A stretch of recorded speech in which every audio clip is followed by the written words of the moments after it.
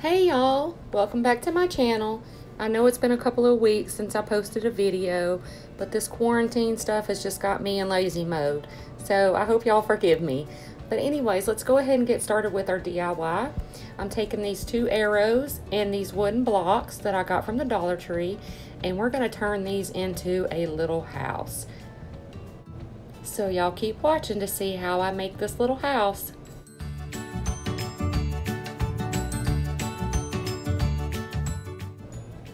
So the first thing I'm going to do is take out these little staples on the back and this jute twine. And believe me, these were hard to get out. You wouldn't think they would be so hard being it's Dollar Tree stuff, but they were giving me a run for my money, for real. So here I'm fixing to grab out my little bitty sharp knife that I use for everything crafty. And I don't recommend this because it's really dangerous. So if you do this, please be careful.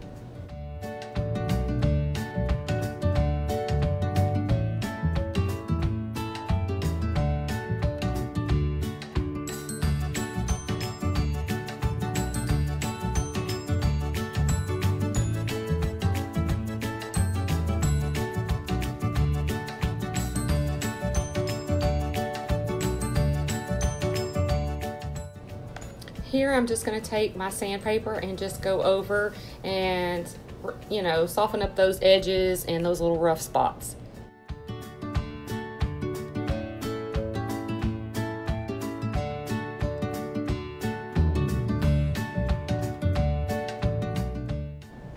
Now I'm just going to give these a couple of coats of the Waverly chalk paint and plaster.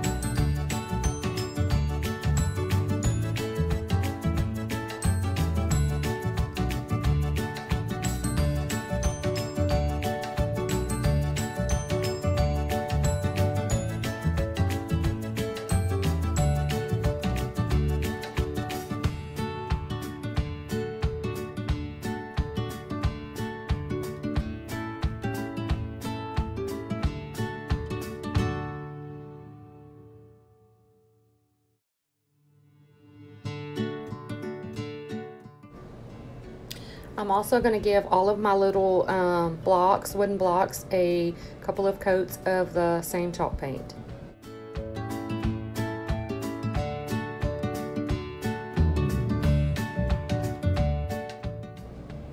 Okay, so now I'm just going to take my Gorilla wood glue and I am going to take a Q-tip and I am just going to like dab the glue on top of my blocks. I've already glued the blocks onto the first side of the house, and once I get done with the glue, I'm going to put the other one on top of them.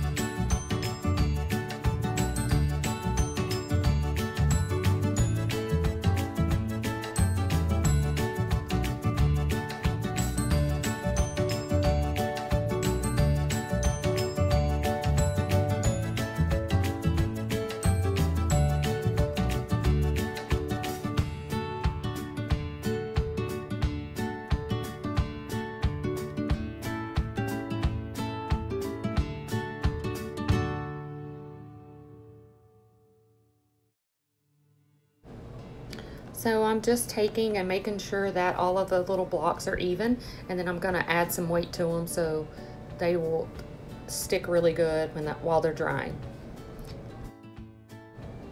Now that they're all dry, I'm gonna take some Waverly chalk paint in the elephant in silver lining color, and I'm just gonna kind of give my houses some definition and some distressing.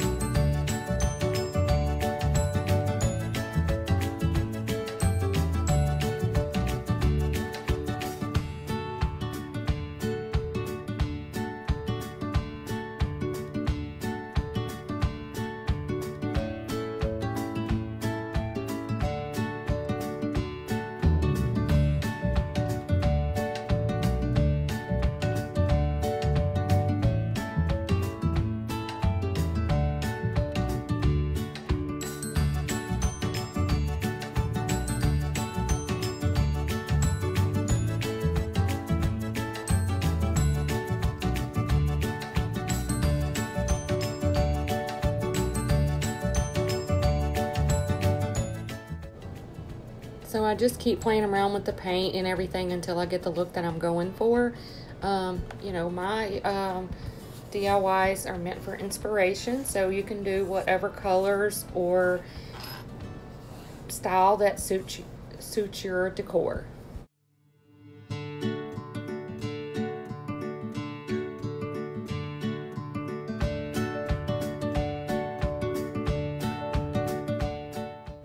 So here I'm just, you know, flicking the color kind of on top of the paint. I didn't want to just like paint like solid, so I'm just kind of flicking my brush a little bit just to give me those little textured spots, if that makes sense.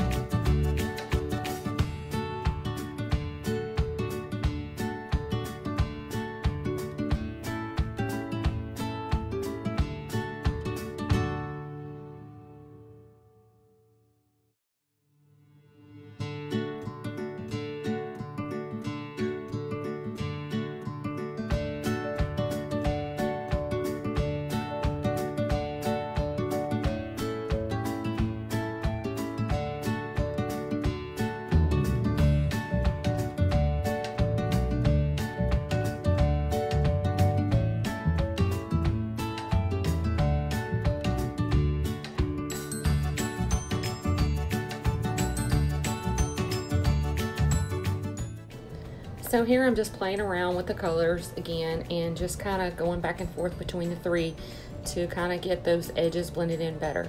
Now I will say, looking back on this, I did really like the texture that I was getting there, but I decided to go in a totally different direction, which you will see here when you see the final result.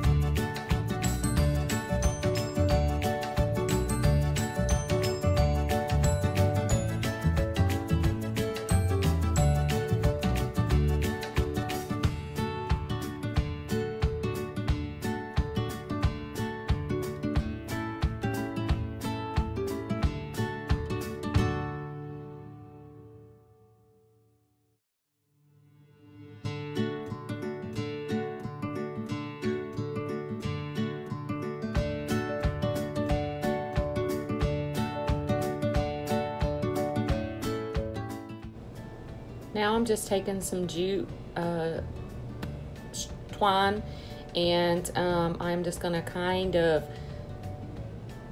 slip that through the little slats and glue it on the front, and then I'm gonna make a burlap bow.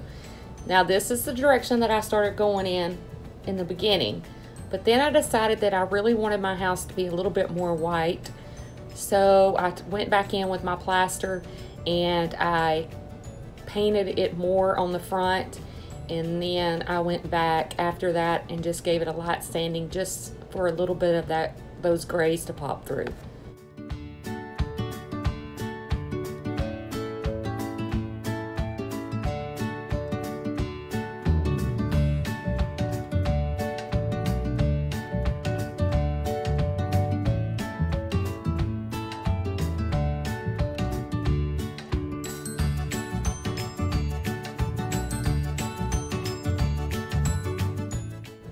Now this is another idea that you can do instead of what I did in the final result.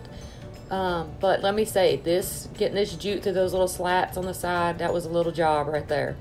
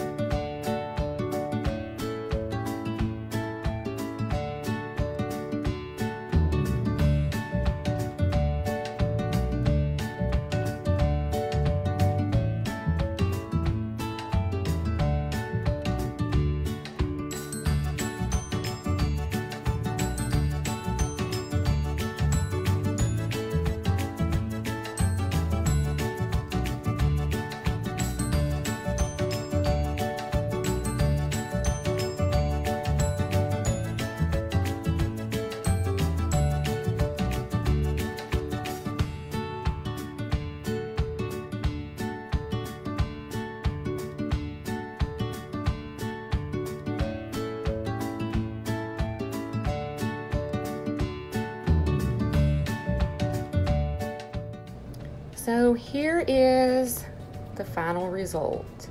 As you can see, I did go over it some more with the white, and I also added that gray and white ribbon that I had on hand that I've used in previous DIYs, and a little bit of boxwood greenery left over from Sierra's wedding.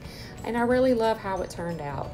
I also did take 2 of the little wooden blocks and glued those together to make me like a little chimney. And I'm just like, I'm in love with it. I really am. I hope that y'all love it as much as I do. And I will be getting some more videos up for y'all this week. And thank you for watching, and I will talk to y'all next time. Bye.